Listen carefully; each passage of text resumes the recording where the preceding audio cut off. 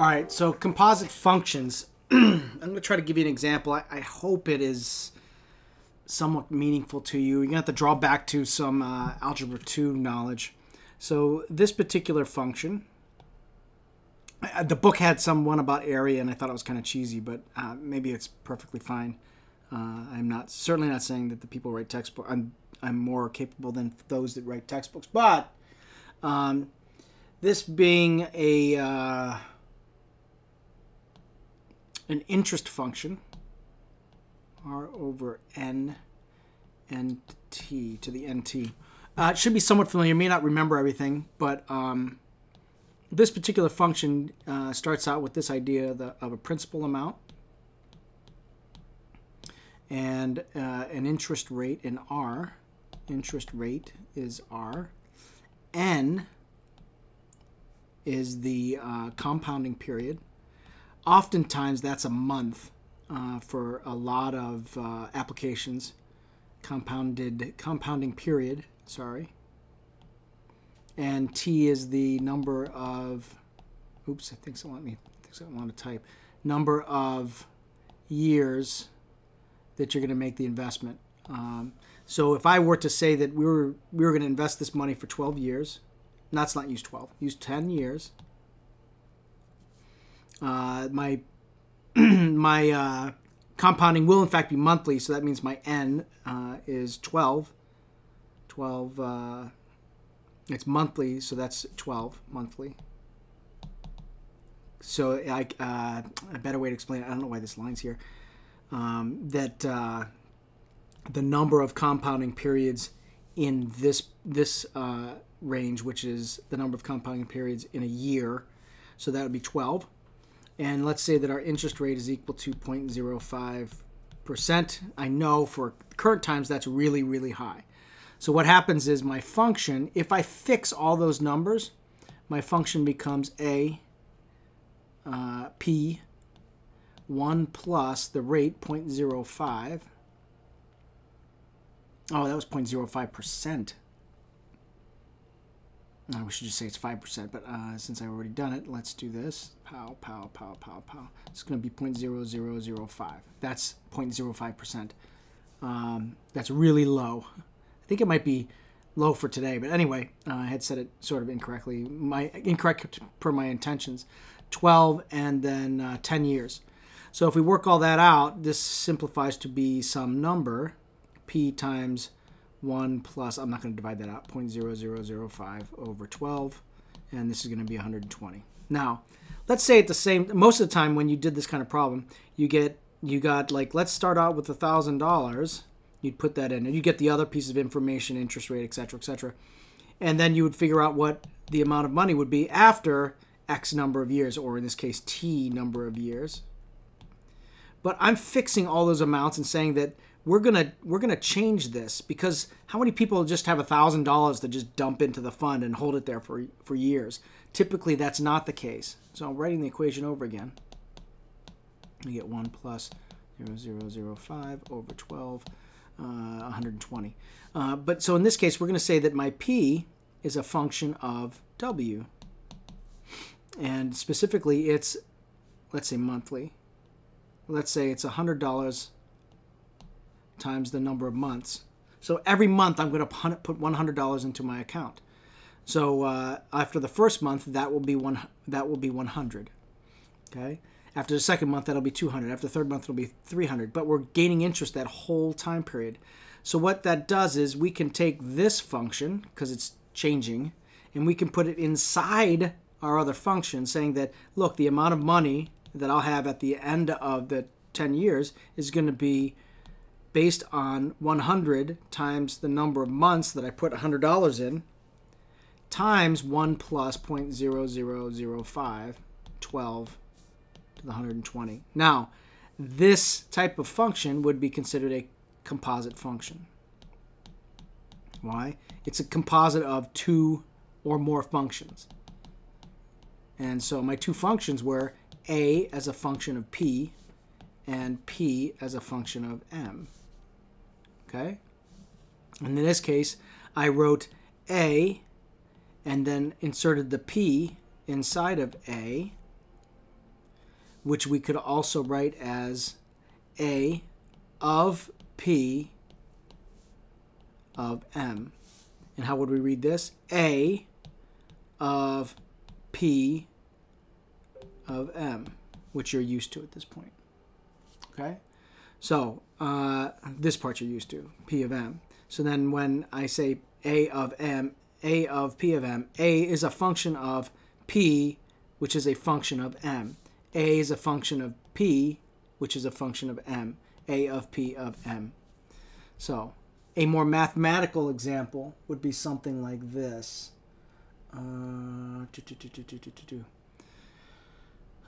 Let f of x equal 1 over x plus 2, and g of x to equal 1, let's say 4 over x minus 1.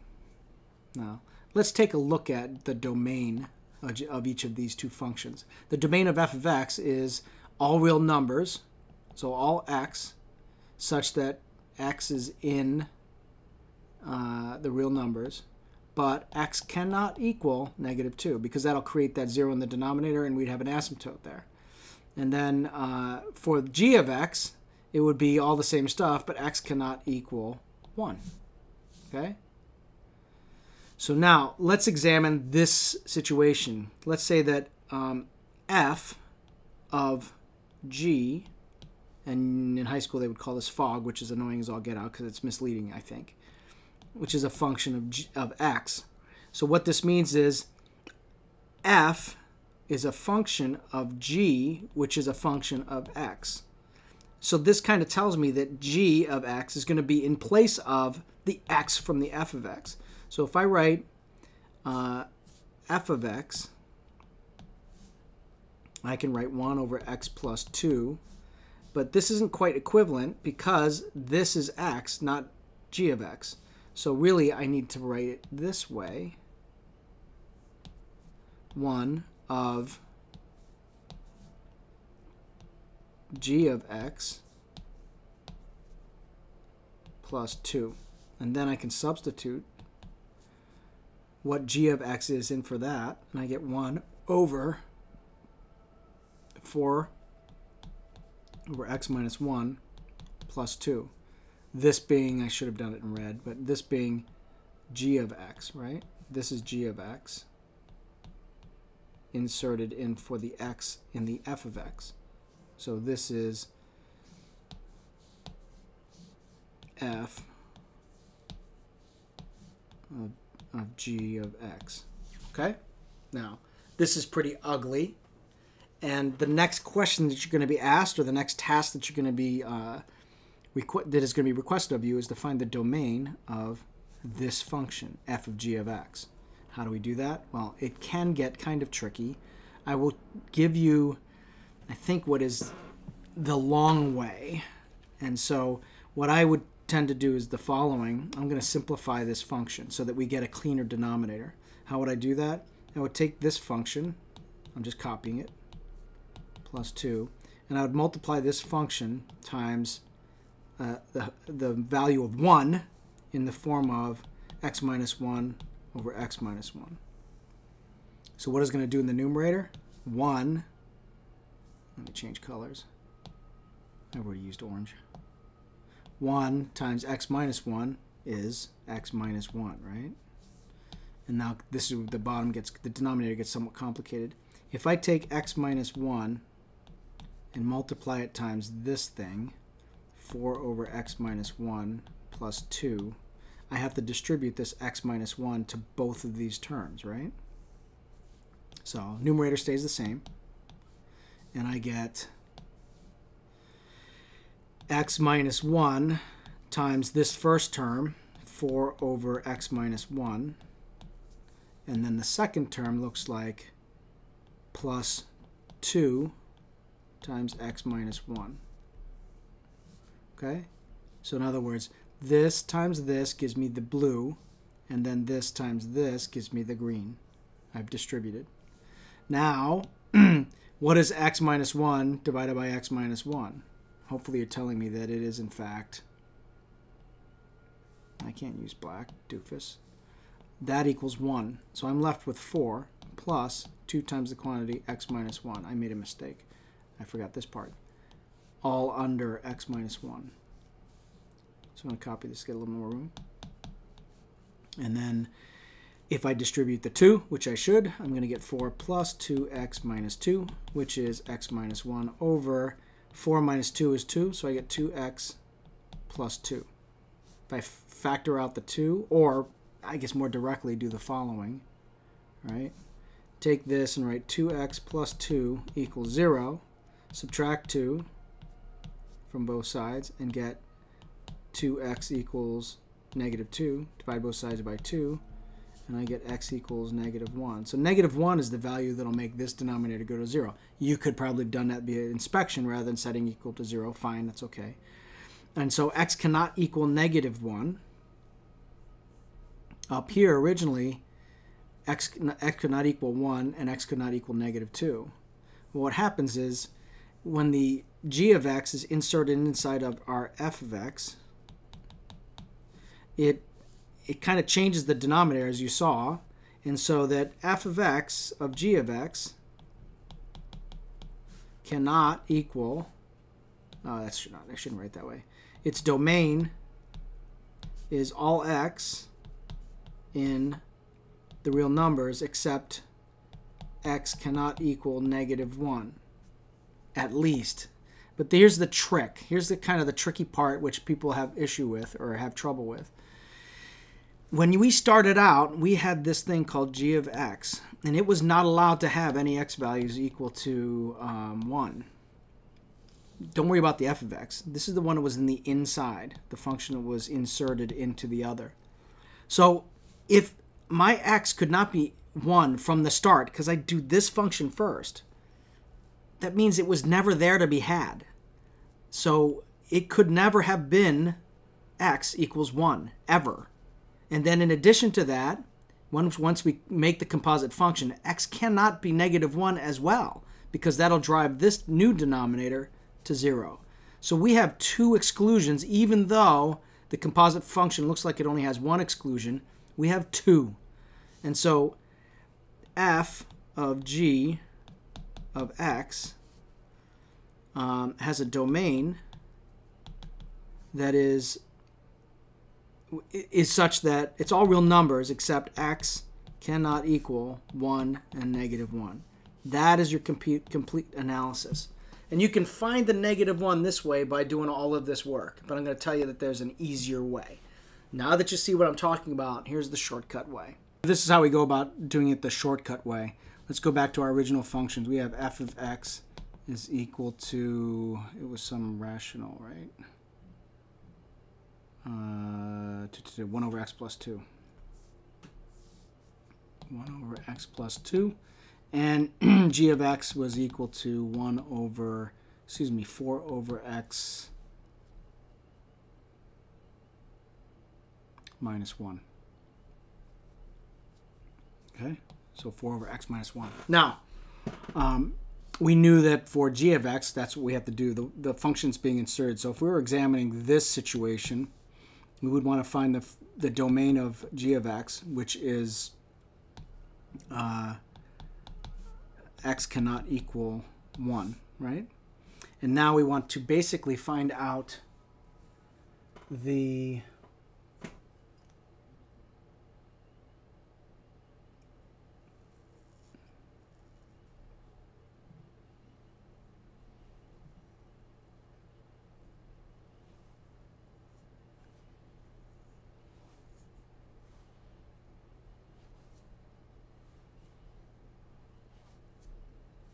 okay, and remember that, oh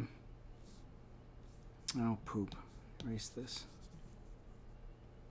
Okay, so what we're going to do is we're going to find the domain for f of x, which was x cannot equal negative 2, and the domain of g of x when x such that x cannot equal 1, right? So if I'm examining f of g, right, then f of x could not equal negative 2. So I want to find out when g of x is equal to negative 2. So in other words, when g of x is equal to negative 2, that's a number that I can't put into f. I can't put negative 2 in there. So if this ends up equaling negative 2, I can't put the g of x inside there. So I can't do this. So I have to figure out when is g of x equal to negative 2. So how do I do that? Well, I say g of x is equal to negative 2, which means that has to equal 4 over x minus 1. And then basically solve this equation right here. So I'm going to multiply both sides by x minus 1. So negative 2 times x minus 1 equals 4 times x minus 1, right? Over x. And so what happens to these two guys? They equal 1, so I'm left with 4. Divide both sides by negative 2. X minus 1 equals negative 2. Add 1 to both sides, and I get x equals negative 1. Note, so x cannot equal negative 1 when I put it into g. Why? Not because of the denominator here. The denominator restriction was it could not be 1. But it's because if I put negative 1 into g, if I put negative 1 into g of x, I'm going to get this negative 2. And guess what? That'll drive this denominator to 0, which is no good. So it cannot start out as x equals negative 1. In addition to that, it cannot start out as x equals 1 because it'll mess up the first function, the g of x. So that means x cannot equal 1 and negative 1. Guess what? That's what we found out right here, doing it what I would say is the long way. So let's do it again, except we're not going to look at f of g. We're going to look at g of f. So I'm going to write them over again just for convenience. F of x was equal to 1 over x plus 2, or so I believe. And 4 over x minus 1 was g of x. Remember, your domain restriction was x cannot equal negative 2, and your domain restriction was x cannot equal 1. That's your original restrictions. So now we looked at f of g before. Now let's look at g of f, or g of f of x. What is the domain restriction on that composite function? So when we start out, since the f is going to be on the inside, first of all, x cannot equal negative 2. Perfectly fine. X cannot equal negative 2. We have that one idea. Can't happen. But g of x cannot accept a value coming out of f of x that is equal to 1. So we have to find out when f of x is equal to 1. When does that occur? So 1 must equal 1 over x plus 2, so we can figure out the x value that causes this to occur. So multiply both sides by x plus 2, and so 1 times x plus 2 is x plus 2, and then we get subtract 2 from both sides, and we get x equals negative 1. So in this particular case, if I put x equals negative 1 into my function f, out comes a 1, and that causes a problem in this function, g of x, and so that's what's going to be a problem. I think I'll try to draw a picture next. So g of x has the domain restriction, all real numbers, but not x equals negative 2, and x also cannot be equal to negative 1. Notice those answers are different from what we found for f of g, right? So they're not going to be the same. It has to do with this. When I have a function, it's mapping from some domain to some range. And so like that is, let's say that that's f of x, okay? And then I have another function that's mapping its domain, which comes from this range, because this guy generates all the numbers first. This goes into this range for that function, and that's my g of x. This image is actually depicting g of f of x, because I did the f part first, then the g part as created from the output of the f. So I do this first, then I do that. If I wanted to draw a diagram similar to that for f of g of x, by the way, this one is g of f, and this one's f of g. If I want to draw a diagram for that one, it would look this way. Function, function map. So this would be my domain and range for the purple one. And in this case, it's g of x because we do that one first. And then this one over here is the domain and range, and this is f of x. Okay, I don't know. That's how it works in my head. I hope you can make sense of it. And I know this video is long. Sorry. From there, we need to do some work to determine. Oh no, we're going to move on to the next topic. So that's it for that, for the most part. There's some other things that I have to double check if you're going to be asked to do, and we can go over it in class if we need to, or lab. Okay? So, good luck.